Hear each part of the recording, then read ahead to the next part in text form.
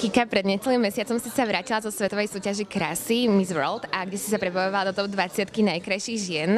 Prezrať nám, aké boli tvoje prípravy vo Washingtone a čo všetko zahrňali tvoje dni.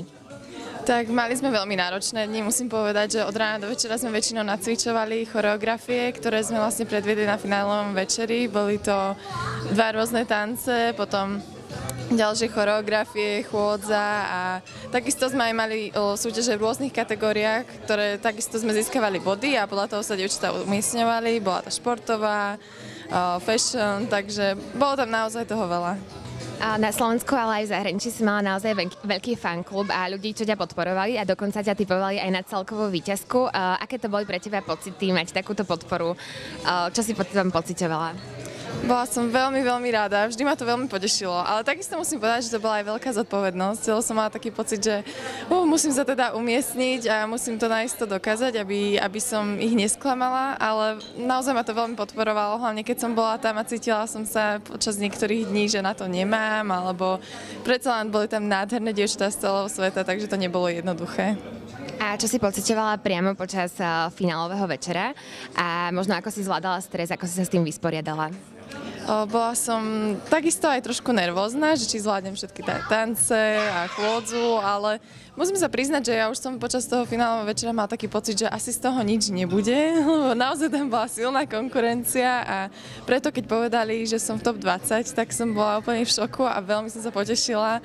Úplne som chcela až plakať od radosti, lebo naozaj tam bolo 117 dievčat a boli všetky krásne a každá niečím iným.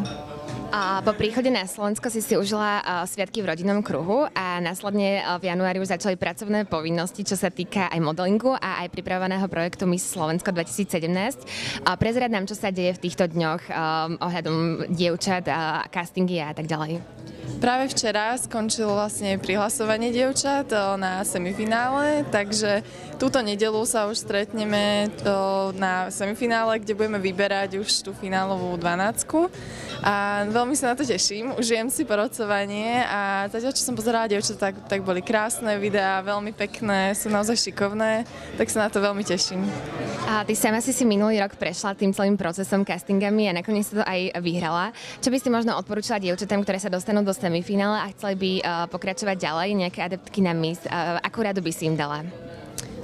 Určite by som im povedala, aby boli same sebou, ale čo najlepšou samou sebou, aby sa naozaj snažili byť vždy také, nie 100%, ale naozaj, aby sa snažili dobre správať, dobre vyzerať, pretože pri Miss je to veľmi dôležité a takisto, aby to nevzdávali, aby verili, ale hlavne, aby si to celé užili, pretože je to zážitok na celý život, ktorý sa už nikdy nezopakuje a je to naozaj skvelá skúsenosť, nové priateľstva.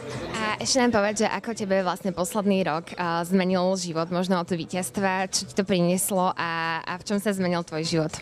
Tak určite sa zmenil hlavne v tom, že som sa presťahovala do Bratislavy, kde strávim väčšinu svojho času. Svoj čas som trávila prípravami na Miss World a povinnosťami v Miss a takisto som sa začala viac venovať modelingu, takže najmä v tom. A takisto som získala nový okruh priateľov a nových blízkych ľudí, takže, ale len k lepšiemu, naozaj bol to skvelý zážitok, skvelá skúsenosť a naozaj zmenilo to život len k lepšiemu. Super, tak prejeme veľa úspechov a ďakujem veľmi pekne za rozhovor. Ďakujem.